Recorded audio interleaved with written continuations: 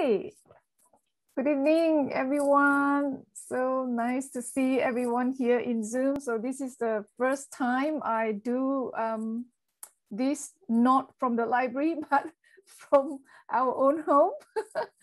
So it's a good experience. Yeah, hopefully it will run smoothly today. So today we're very lucky to have David with us again. So I think all of you should know David by now, but if there's someone new here, let me just give a very brief introduction about David. David O'Rose is our guest teacher today. So David is a spiritual teacher and he's an experienced leader of meditation groups, both from in Sydney and as well as in Hong Kong. So his approach is utterly simple, natural, and it's a discipline of ease in practice. David always say effortlessly. Okay, whatever we do effortlessly. Yeah, that's very nice. So according to David, the living experience of a meditative approach to everyday's life is the one aim of practice. So the reward of this simple practice are beyond words, according to David. So David, thank you so much today for being here. So to ease our tension during this lockdown period. So David will be giving us a talk on lockdown management, the Buddhist way. So just give a virtual applause to David. Hi, David, thank you. Lovely introduction. Thanks for your generous words, Meredith. And in fact, you're such a good student. You said basically all I'm going to be saying. I think I can go home now. So well done. And I always appreciate everything you do to make this happen, to get us here. And Kynan, thank you so much. And welcome everybody. This is my first time Zooming from home with the Buddhist group, so I'm looking forward to experience this and hopefully get quite adept at it after a while, so we can look forward to doing this from time to time. So we never know what's in front of us. So at the moment, our topic is, and Meredith's come up with this catchy title, Lockdown, the Buddhist Way. I love it. So as I began to think about this topic, I began to look at the word lockdown, and of course it's got quite a negative connotation, hasn't it? As the Buddhist way is to look at everything as a pair of opposites and find the sort of middle way. So if we start to look at the word lockdown, it's the key to how we can begin to handle ourselves and manage the lockdown, because that which is locked is not open by definition. We have to unlock, we have to open, and we'll explore that a little bit. What do I mean by opening? And instead of locking down, we open up. So what is it that we need to open up in lockdown in order to get through this difficult time and to who knows, it may happen from time to time. So we need to develop some skills that we haven't really honed perhaps so much in the past. So most of us metaphorically live in a small room within the mansion of our being. Even in everyday life, we go around and we're pretty much living in a contained way. Most of us live under the radar, so to speak. We keep things safe and we work within our comfort zone. And there's always opportunities for everybody to ask themselves the question, could I be a little more open here? Could I be a little more present here? Could I be a little more trusting and open to the love that's available and the truth that's available in this moment?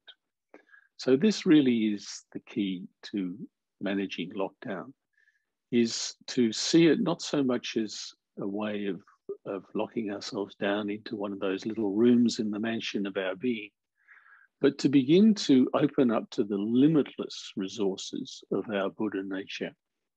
And that's the truly amazing experience as we start to explore the way. And I'm going to read to you the Dogen's, basically the summary of the Buddhist path here, which is, it's a beautiful saying. And I think Meredith's going to help me by putting this perhaps on your screen. So we look at it together. To study the way of the Buddha is to study the self. To study the self is to forget the self. To forget the self is to be actualized by myriad things. When actualized by myriad things, your body and mind, as well as the bodies and minds of others, drop away. No trace of enlightenment remains. And this no trace continues endlessly. That's really quite profound. I'm just going to say it again one more time. To study the way of the Buddha is to study the self. To forget the self is to be actualized by myriad things. When actualized by myriad things, your body and mind, as well as the bodies and minds of others, drop away. No trace of enlightenment remains. So we can look at this now together and start to unpack what's this really all about, because it's regarded as the essence of the Buddhist way. So the Buddha said that all we have to do to really become awake, as the Buddha did, is to really know ourselves, to study, if you like, in a very special way, this fathom-long body, as he called it.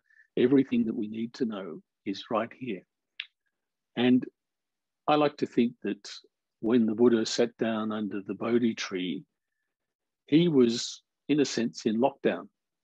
He'd shut out all distractions, and he made a very clear statement of adhitthana, of determination, that he was not going to get up until he was awakened, until he was enlightened. So he's our first teacher for lockdown. And what he did was to really listen to the self, not himself, but to the self. It's, in a sense, it's answering the question, who is this self really? And not just who, but what is it? And the moment we ask that question, the mind will like to answer it. But of course, the mind is not the one that becomes awakened. The awakening occurs prior to the mind. The mind arises in the awareness that is Buddha nature. So the first thing is to know that when we ask the question, who am I? What is this self? We then pause, and every answer that comes up is going to be some description. Initially, it'll be something like, I am David, or, I am Meredith, or whatever that takes us to. And then I am whatever I am, my job, or whatever. We can start to describe things. But this is just pointers. And as soon as we have the mind's answer, we drop it straight away. So we drop the self, we forget the self. Every definition of the self is not the self. And we are not that which we commonly hide under the label of who we think we are. And we come to a place of actually not knowing. And this is important to understand. The not knowing of which I speak is an opening. It's the antidote to the lockdown. It's an opening to the unknown, which is limitless, boundless being, or Buddha nature, or emptiness. All of these words are describing something which cannot actually be named in words. Although the word Buddha nature or the word awareness really takes us into the experience of that which is being sought. Because all of us have an intuitive understanding of what that is, to really be aware. And to be aware of being aware is really a profound, in a sense, achievement, but it's letting go of any striving to be totally present as we are. So then we've studied the self by the next step, to forget the self. These two are the most important steps. And not just forget the self, but to also, as the Buddha did, just sitting under that tree in lockdown, he also, for the time being, he took his attention away from the outer world. And this is one of the important steps in meditation, as we're going to be doing later on. We concentrate on what's more apparently within. So this is the first step, is to separate ourselves off from all the so-called body, world, mind, all the things that are happening there. And we begin to open up to this richness of boundless, limitless emptiness within. Following that process, there's a return. The Buddha eventually, when he became awakened, he was then open to everybody and the world. And in the Oxherding pictures, he goes into the marketplace with bliss-bestowing hands. Everything he touches and induces realization by his very presence. In other words, the openness that he is infectious. Everywhere he goes, people begin to let go of their worries and concerns and open up. So this is the two-way path of understanding. Firstly, to go within and say, I am not that, I'm not that, I'm not this. And then gradually we come to that place of emptiness, and then we start to move back out into the world. And what we see in the world, again, as we've forgotten the self as it manifests in the inner sense of the self, everything that we see outside is also me. There is no separation. So I want you to imagine now that, for example, you're sitting in the middle row of a cinema, and there on the screen is the movie being played. And it's all exciting, and there's lots of busyness going on. And as you're looking at that, you get sort of absorbed into it, and you sort of lose yourself to some degree. Now, I want you to imagine that part of you now sort of separates out from that body that's sitting in the middle seat and sits in the back row in this sort of premium seat of pure awareness. So this is the place where you're actually able to look at that person in the middle row, and also all the events that are occurring on the screen, and see them as this is appearing in me awareness, you see. So this is a exercise of just opening ourselves to the possibility that this body that appears and this world that appears is appearing in me as emptiness, as awareness. And all of these myriad things are actually not separate from me. And the moment we have that realization, and we realize that every person, every animal, every sentient being, every flower, everything is actually the same as this being. In quantum field theory, all the little tiny subatomic particles and gluons are all just in various stages of spin, coming in and out of manifestation continually. And that's the essence of this apparent human, which is not really if we look at it deeply, is just the same as all of that out there. It's made of the same thing. So we are literally one. Now, in a short sentence of Dogen, he's taken us from this narrow definition of the self that I thought I was, that was locked down into a very small room in our huge mansion. And he's opened it up by forgetting the self and opening up to the realization that we are one. And through that portal, love flows because we recognize our oneness. And truth flows because there's no hiding from anything. It's all is truth and beauty. So all the realization of emptiness is form, and form is emptiness occurs in this one pithy verse. To forget the self is to be actualized by the myriad things. In other words, we come to awakening by all those many things that we previously thought was objective reality. In essence, it's the same as me. When I make contact with that flower, either in perception or touching it or smelling it, I'm transported into, if I'm really open, to the emptiness which is prior to that form. And I can touch presence in its pure form, everything that I see. And I don't even have to walk outside.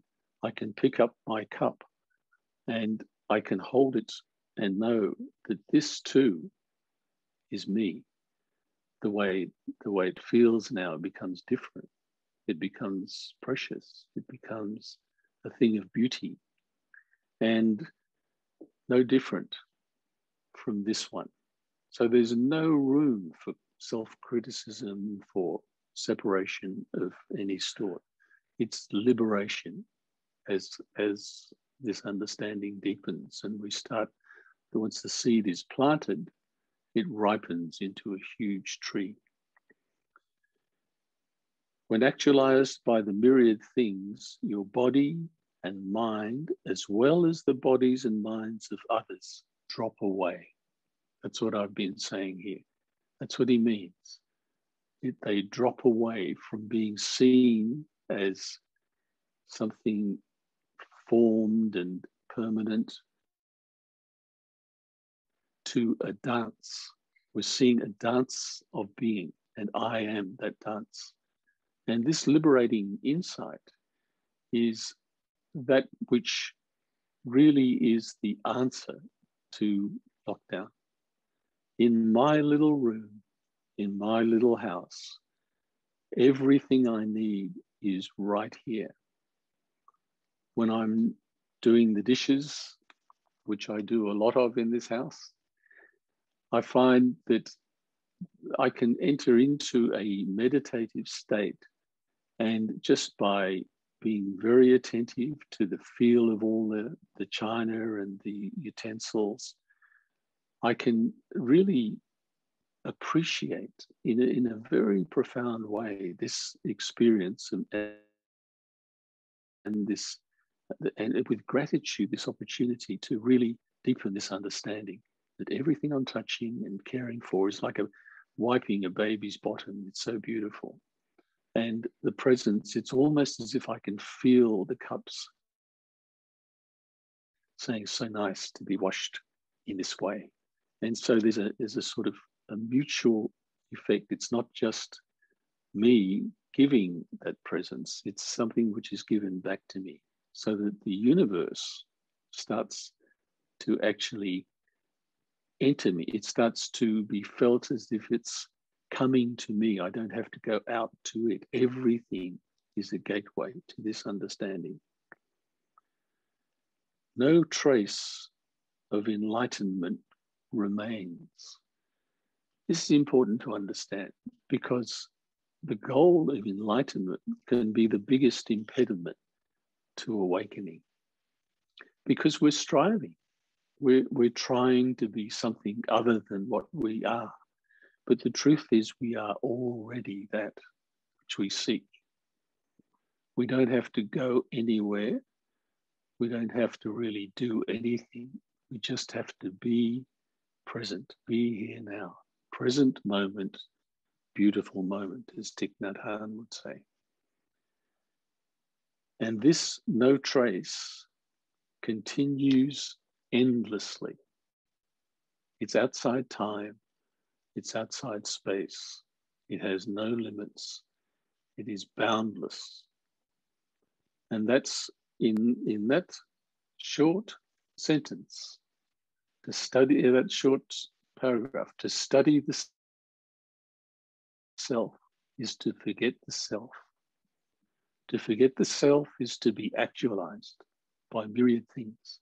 When actualized by myriad things, your body and mind, as well as the bodies and minds of others, drop away. No trace of enlightenment remains. And this no trace continues endlessly. So it's a beautiful introduction to what I want to expand now, and hopefully that's begun to make you wonder and start to look at things a little differently. And I'd be interested at this point to ask, to open up to see if there are any questions about that particular verse. If anybody would like to share or comment, this would be a good opportunity. Looks like everybody's attained the place of silence. It's probably not such a bad thing. So I can go on. I just don't. I want to make sure that I haven't left anyone behind. If you have any need to sort of ask questions about that, feel free to at any point. So okay, so I'll keep going.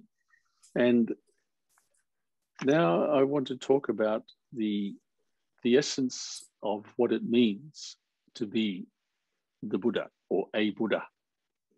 And I've chosen to focus on the quality of bodhicitta, which is the essence of the compassionate heart, the generosity and the gratitude that flows from bodhicitta, is the quality that seems to emerge quite naturally from having really understood that verse that I've described, which is really the essence of the lockdown management teaching. That out of this, bodhicitta starts to flow. It's almost like you can't stop it. It's, for the phrase that Meredith kindly reminded us all, it's effortless. It just wants to happen, just like a waterfall flowing over the edge of the cliff. It just flows into life. And so we find that in very simple ways, our life begins to change. And we can walk along the street and our face is open and engaging, and the smile, it can be just a very soft little smile, but it's a signal to others that I'm open, I'm not a danger to you. And it's amazing how many people will spontaneously smile. I've noticed that when I'm really open in this way, that so many people are kind to me, and just in the kindness of strangers is something that just is much more obvious to me. And so this generosity and this opportunity to share the teaching, it's so many different ways to be open to what wants to happen in any particular moment, and to respond quite naturally from our deep nature is really one of the main fruits of this teaching, so that everything starts to come towards you because there's an openness in the heart which invites and welcomes people. And so it can be, the natural capacity to respond to what's needed in the world. And in this time of lockdown, of course, there's so many people who are doing it tough. I mean, really tough. So many stories of people who are having mental problems and having physical problems and even illness, which is just beyond our capacity really sometimes to contain in the heart. So we have to really be just totally open to be able to relate to everything to know also there's times when sometimes we have to go back to touch again this place of openness and to switch off all the input from the television and the radio and so on. It can be quite bombarding, so that we can cultivate these qualities that I've been speaking of. Now I want to share with you a poem by Ikkyu, and I think Meredith might have a copy of this.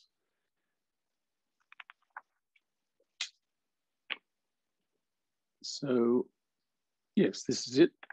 Ikkyu is a Japanese Zen master.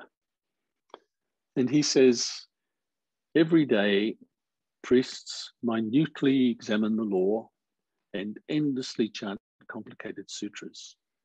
Before doing that, though, they should learn how to read the love letters sent by the wind and rain, the snow and the moon.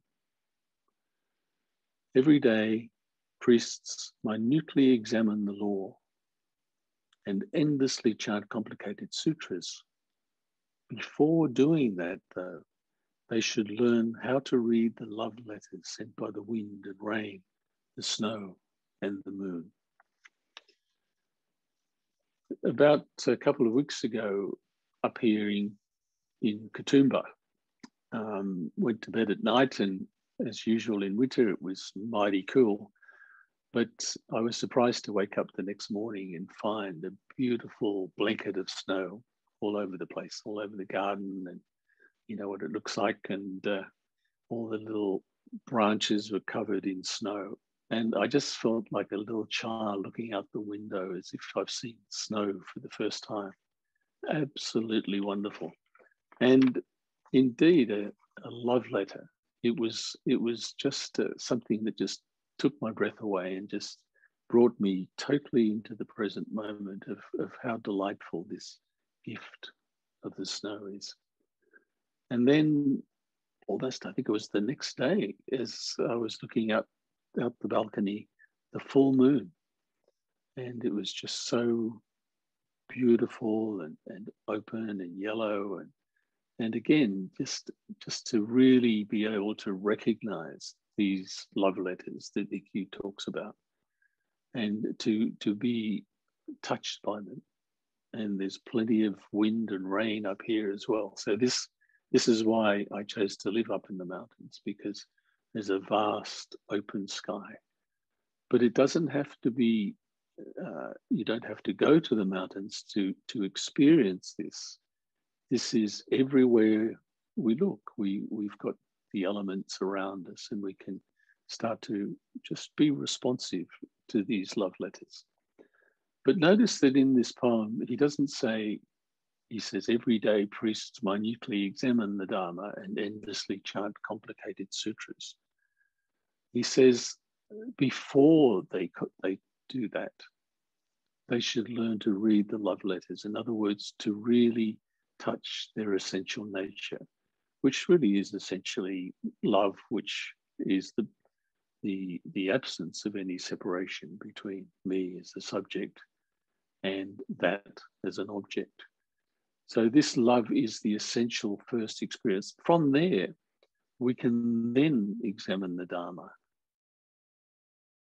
We can then chant these sutras, which have their own beauty. These rituals connect us to something profound. And they too are the truth, and in a sense, they're also love. But the primary experience is this very simple experience of opening to what's present from moment to moment. So with that, I'd like us to do some sitting now.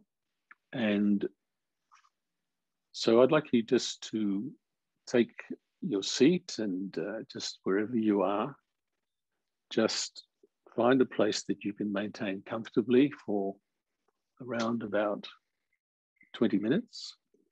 And I'll just sound a bell softly to begin our meditation.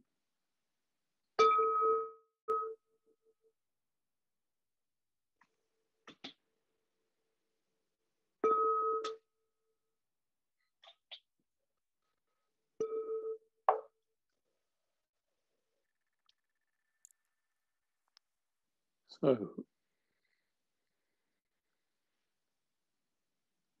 as we begin to sit, and we see a lovely image of the Buddha in Vajrasala just sitting, we might ask ourselves, why do we do this? Why sit? And it's a very good question. And it's important to know that in sitting, we're not just sitting. We're entering into an experience of simplicity and being. This is the portal. And when we're sitting, it's not just this body which is sitting. Everything is just sitting. The flower is just sitting there, being a flower. The dog is just there, being a dog. And even when it's moving, it's still sitting in its essential nature. It's still entirely natural. And this is what we experience when we just sit. Just sitting doesn't mean just staying stuck in the one place. When we're walking, eating, loving, whatever we're doing, we're still just sitting. So I want you now just to remember why we do this as we now enter into the experience of letting go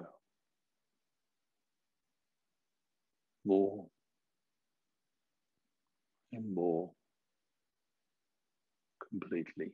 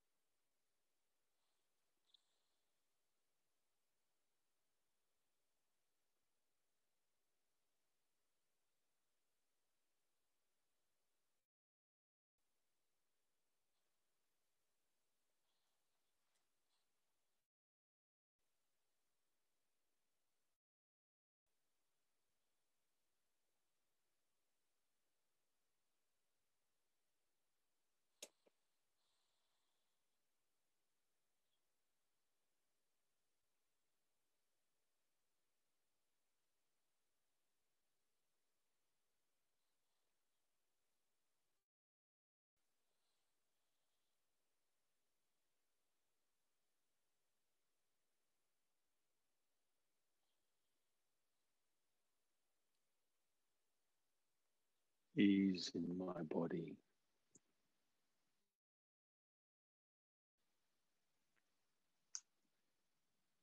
ease in my mind,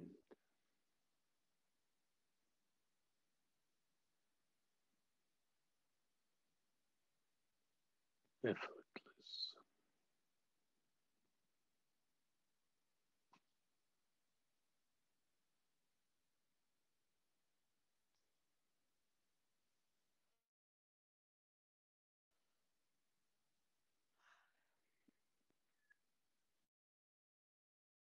The breath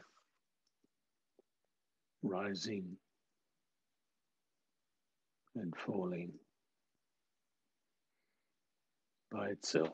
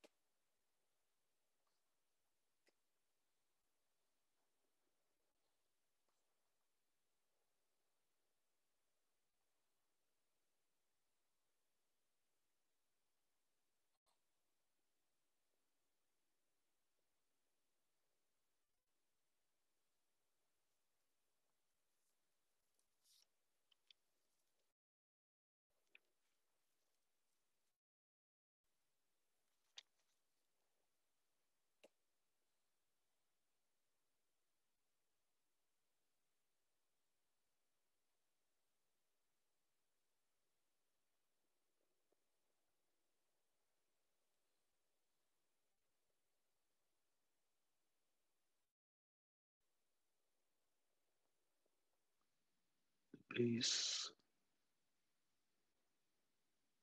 that we experience as we sit in repose becomes joy in the celebration of life, in movement. So as we begin to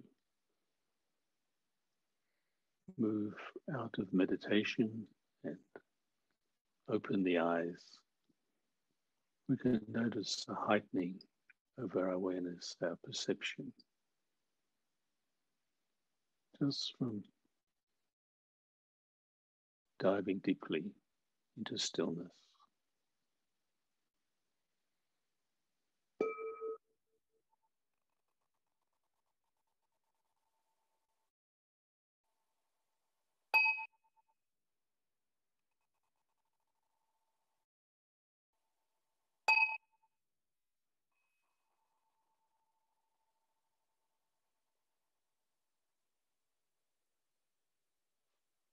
So welcome back, everybody. And I'd like to now just, after you've just spent a moment now just sitting and recognizing the clarity that comes from just sitting, clarity of mind and heart, feelings of calm. And out of this pool of stillness, we may find there are something that we want to share or some comments or questions. And I'd like to suggest that if you find that any question or comment, don't hesitate to share, because this is something in lockdown we need to learn from each other. And so I'd be very interested in how other people are managing. So I'm just speaking to see if that's working. Thanks, Sue. Okay. And David, I'd just like to say in terms of how I'm managing lockdown is that the thing I find about lockdown is it's quite isolating. You know, suddenly all of those things that you did during the day that involve other people get taken away. And so I'm really grateful that you're teaching tonight and that we're all here. You know, connecting via Zoom is never the same as connecting in person, but it's better than not connecting at all, that's for sure. So I love the Dogen teaching. Bhante has used it before and I'm very fond of it. But so thank you for bringing it again. Thanks. I think we in Australia is still very lucky. I think although it's locked down, but it's not that you can't go everywhere. I mean, like you can still go out for a walk and things like that. It's compared to many other countries that they you can't walk the dog. You can't just go out, you know, exercising. So I think we're still very lucky to be here in Australia. Oh yeah, okay. Yeah. Thank you for that. Hi, David. I want to thank you for the talk and how I'm traveling in lockdown is particularly well. I'm one that is normally incredibly active, and the slowing has been most beneficial for me. I was relating to the washing up, and I live alone, so I do all of the washing up. But in being, you know, connected with the china or looking, enjoying the warmth of the water on my hands, I started practicing under Ayya Khema and Prakantipalo 40 years ago this December. And what I found just in the last couple of weeks is that my practices are getting back to what they used to be of an hour. I'm feeling very centered, very grateful. I would like to say I'm exceptionally grateful because my timing was implicit last Thursday. I'm adopted, but I have two sets of parents that are 96, 97, 97 and 98. And I picked up the older two in Rockdale last Thursday, drove them to Palm Beach where we had lunch. And it was my want to drop in on my other set of parents in Narrabeen. And so I had my 4 nonagenarians together, and just for the sake of the exercise, I iced a cake and pretended it was my birthday 3 weeks early. They sang happy birthday, and it was just precious. And I will say that, you know, the original set of parents maybe weren't as well suited for one another.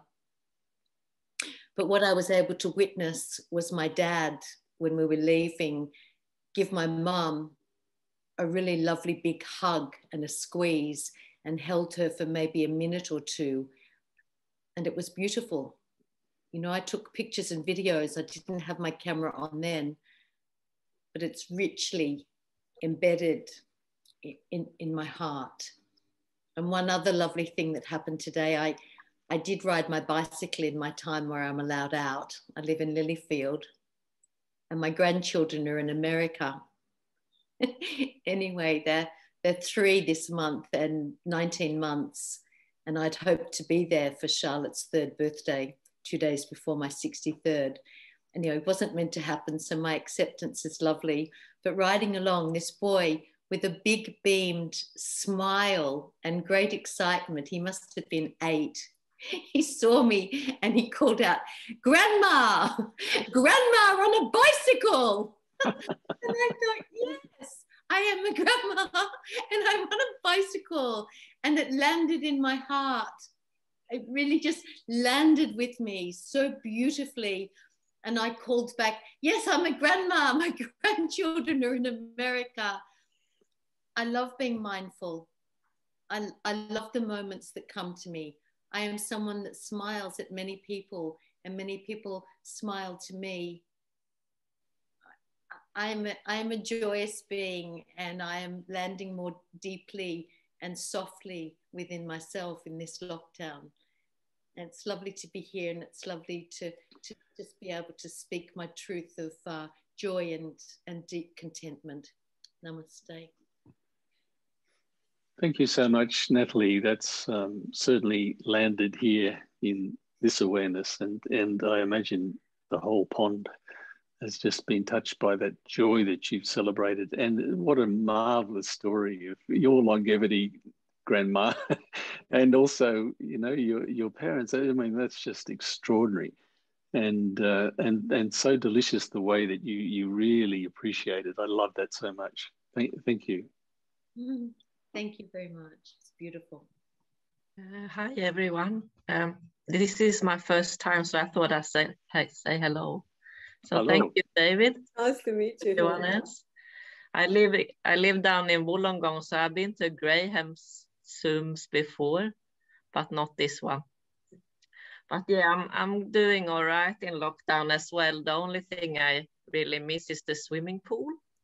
But apart from that, my life is pretty much the same, because I was working from home, teaching at uni.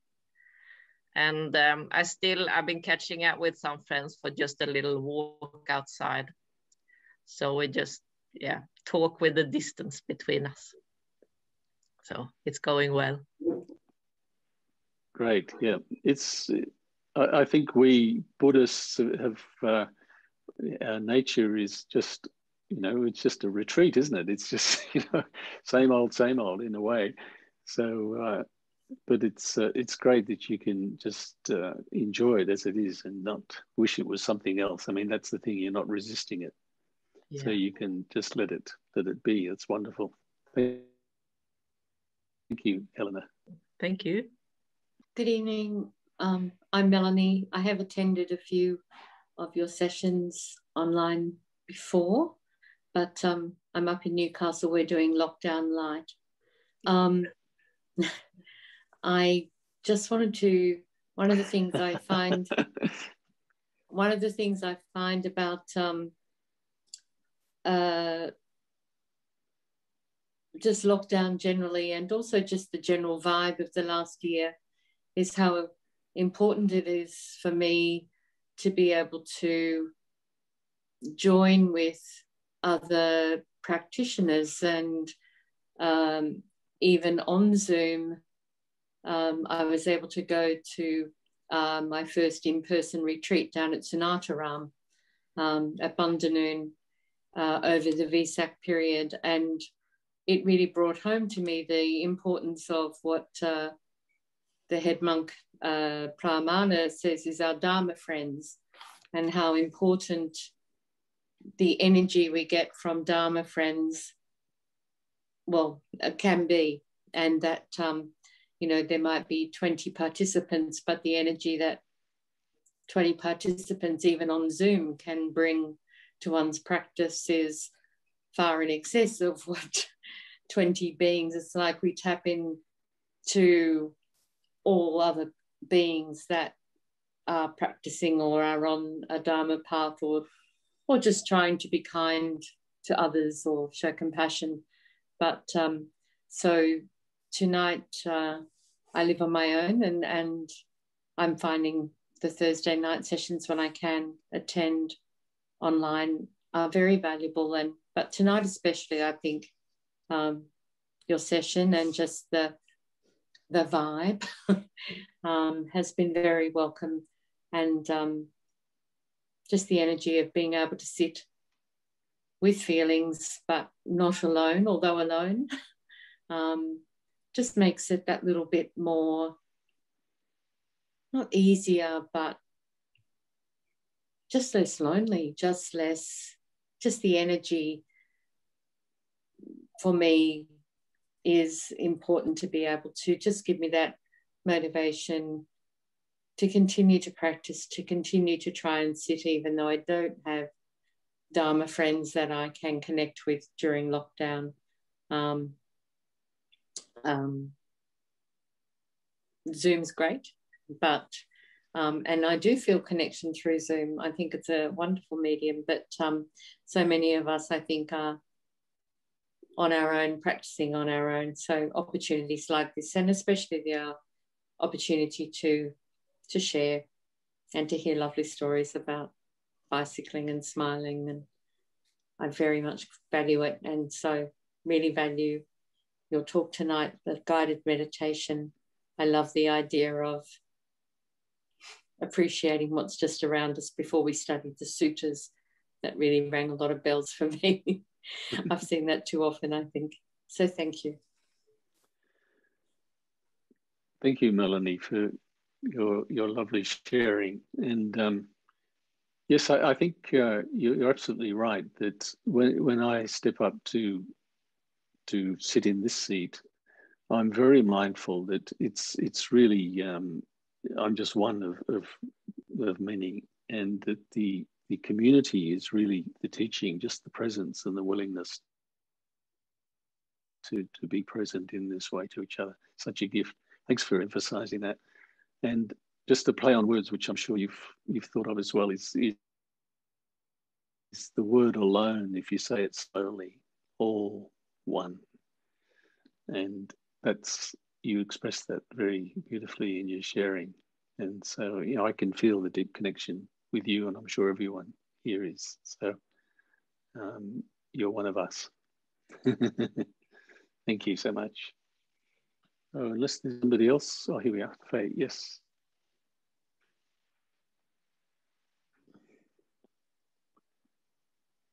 Faye would like to say something. Good to see your name there, Faye. Are you going to share something with us? Okay, it's lovely. Thank you for giving the talk, David. It was good to see that your name popping up on the speaker list. I was really looking forward to it and not disappointed.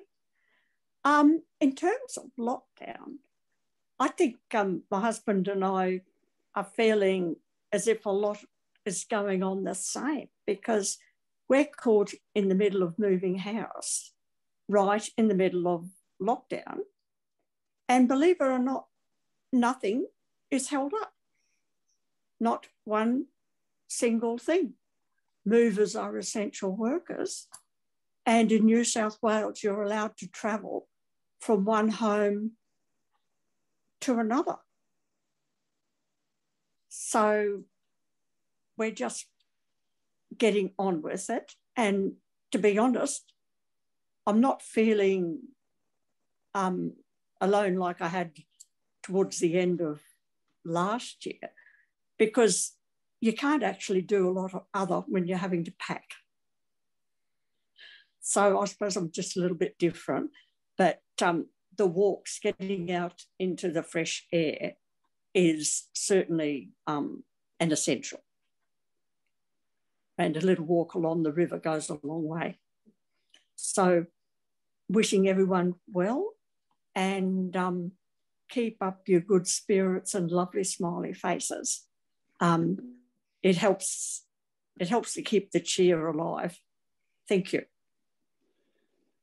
Thank you, Faye. And you've helped to keep the cheer alive, definitely. And good luck with the rest of the moving. It's seamless. Wonderful, isn't it? Yeah, when you're just simply being, things just simply happen. Yep. Very nice. Great to hear.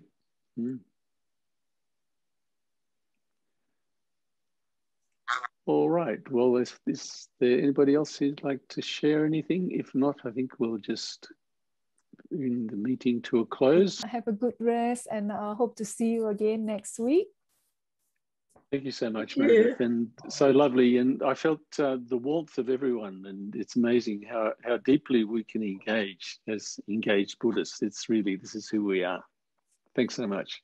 Thank you, and everyone. thank you, Sue, too, for your contribution. Thank you, Dave. Thanks very much for your teaching. All right. Good night. Good night, everyone. Good night, everyone. Good night.